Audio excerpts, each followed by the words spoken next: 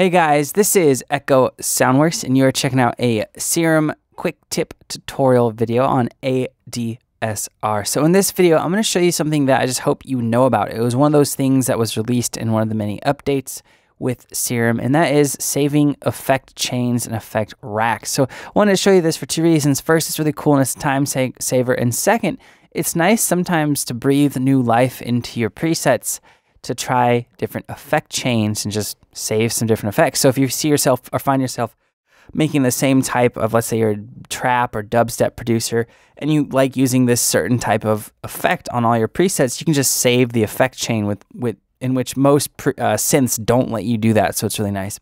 So I have a really basic, I don't want to call it a track, it's like a progression. Let's listen to it real quick.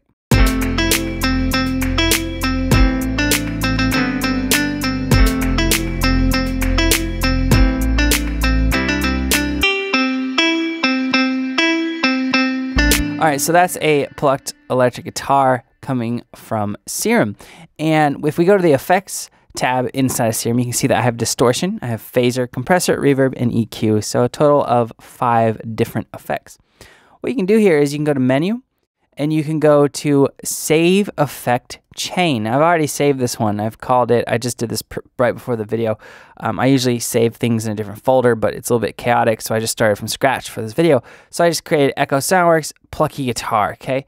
So that saves this effect chain. Now, let's mute this track and let's bring in another plucked electric guitar in Serum. That sounds a little bit different. Let's listen to this one. So it's kind of more harmonic-ish, like a guitar harmonic. It's not as aggressive. So let's go to the effects, and you can see similar effects on here, but without the distortion. So let's say you like how this one preset sound, like let's say we liked how this first guitar pluck sound. Let's load up that effect rack. So I'm gonna go load effect chain, and we're gonna go select, hit open, or you can just double click, and here it is. So it's a little bit tighter sounding. So then I could try this in my mix.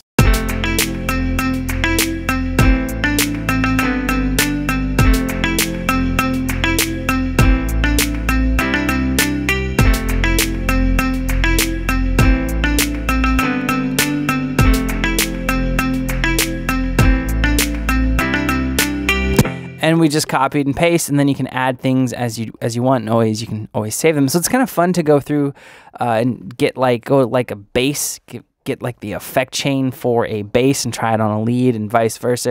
You can get some really cool and interesting results. You don't have to recreate it from scratch. So there you guys go. Hopefully that's a tip and trick that you weren't aware of and that you can utilize in your production environment. If you guys have any questions or comments, let me know below and I'll get back to you as soon as I can. Like I said at the beginning of the video, I'm Echo Soundworks. Thank you so much for watching, guys. I'll see you next time.